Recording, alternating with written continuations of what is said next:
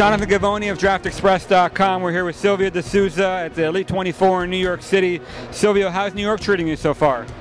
I mean, I just got here today, and what I can see is it's been pretty good since morning, and I think it's going to be pretty well for the next couple of days.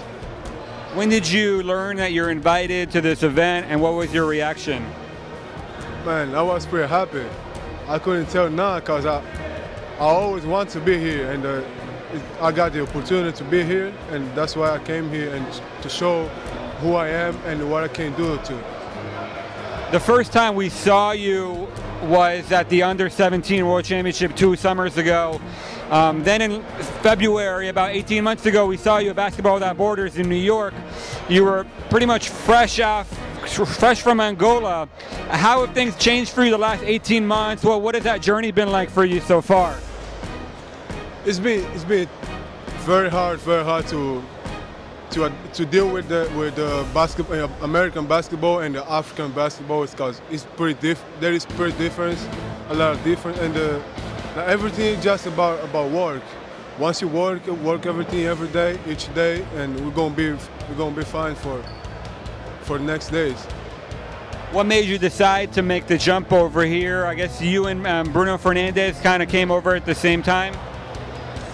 First of all, I came up here to United States for my academy stuff, and secondly, I came here to improve my basketball stuff, and that's how I came here. That's why I came here. This summer, you got a chance to go back to Africa to play in the Afro-Basket in Rwanda. You guys won the championship. What was that experience like for you? Man, it was pretty good.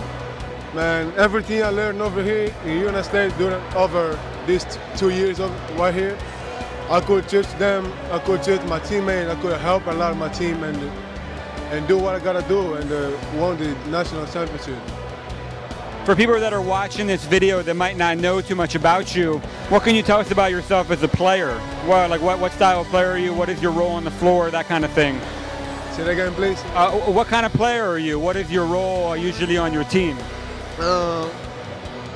I'm a kind of main scorer, rebounder, and athletic player. Yeah. That's who I am in the court.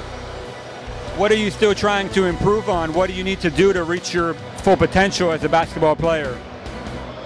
My handles, my shooting, and my defense. I need to improve a lot for the next couple years. We haven't seen a lot of guys coming out of Angola the last few years taking the route that you and Bruno took coming through high school. I heard that Cristiano Gomez, the small forward from your team, is coming here also to prolific prep now. So it seems like it's becoming more of a route that Angolan players are taking.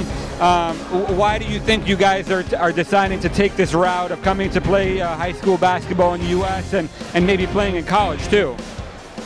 I mean, I'm glad there is too many people, too many guys from Angola come up here to show who they are, to show what they can do to USA and show to Angola how they are capable to do it. And I'm just happy to know that here is too many people from Angola, and that's give me motivation to work more and more to be great one day.